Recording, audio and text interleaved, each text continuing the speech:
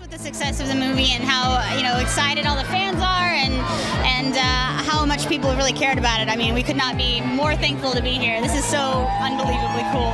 It's a dream come true, and hopefully, it couldn't really get better. Just like the coolest thing ever. I mean, to think that our movie and Oren's movie has given opportunities to other filmmakers out there is just really, that's pretty exciting. Yeah, and I'm really thankful that Paramount has responded, and they have a whole micro-budget division for all the other filmmakers and actors out there who are unknowns who want to make just good material. So look for a lot more Paranormal Activity-esque films coming down the pipeline, for better or worse. It was definitely scary filming the movie, and Katie, when she's really standing over you and her... I don't know what you're talking about. Sandra Bullock was like behind me on the red carpet, and I was freaking out. I wanted to go over there and say hi to her, but I was like, no, I got to be cool. There's a lot of people. You don't have to be cool. Go say hi to Sandra. I know, I might.